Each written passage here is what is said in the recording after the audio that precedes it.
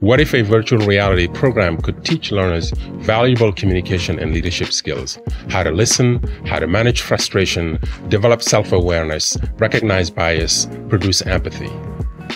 In 2021, JFF Labs and SAP partnered to launch Skill Immersion Lab and connect learners ages 14 to 24 with virtual reality experiences, where they interact with virtual humans who react to them with lifelike mannerisms, facial expressions, and dialogue.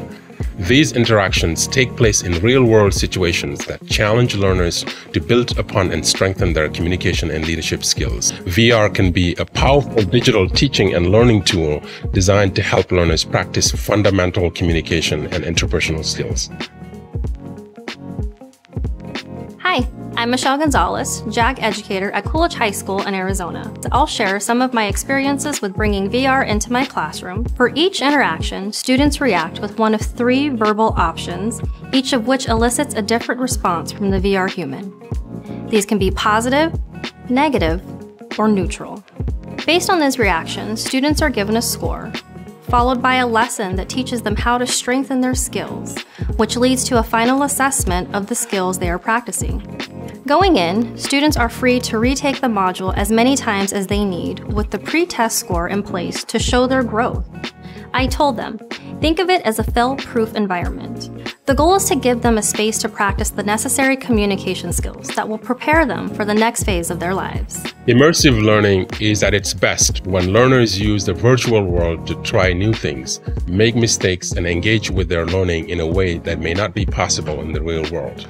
And by bringing VR technology into classrooms and programs across the country, Skill Immersion Labs gives learners the confidence to communicate in ways that will help them as they navigate their educational and career path. Like technology, the power of young learners is limitless. I liked it though. I enjoyed the Oculus.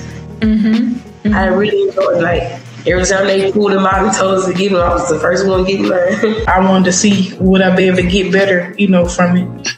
It felt good because, sometimes when you do stuff, you get just discouraged about it because you don't know if you could do it or not. And with me doing it again, making a team, it made me kind of happy about it.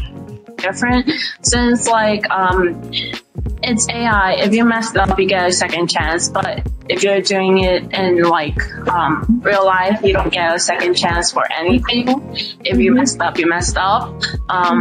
You will have to move on with it. But with this AI program, the virtual reality, you get to see what you do wrong and then fix on that. So you get a second chance over again. So it's better.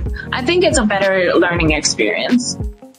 It makes me have to really act like if I was in an actual workforce. Sometimes you gotta talk about something that you might not feel that comfortable, but I learned this thing that says sometimes you gotta be uncomfortable to be comfortable. I guess I was really excited. VR headsets are something pretty cool. And then when we learned we were gonna be able to have real life experiences with them, it was kind of something you can't see when you're 14, 15, 16. You don't see that in your actual job because it's not if you have a part-time job, it's not professional like that. So it's nice to be able to see something that might prepare you for future job skills. And I was just excited to learn about that. Kind of one of those things, if you're afraid of, technology and now that's kind of ahead of what you're used to, then kind of makes the future look scary. A lot of these kids feel like they're not moving fast enough already. So to have them feel like they're incapable of figuring out something so modern, I feel like that just all around breaks a barrier that, okay, I'm smarter than I think. I'm more intelligent than I think. I'm more capable than I think of. That was a good realization that they had. I learned that I could be a boss. I can handle that. At first I didn't. I was like, I don't know. But as I finished the thing, and the last lesson where I had to talk to the boss, the higher boss, that really said it for me. Yeah, this is something I could do. I could be a head boss. I could be a head of a company.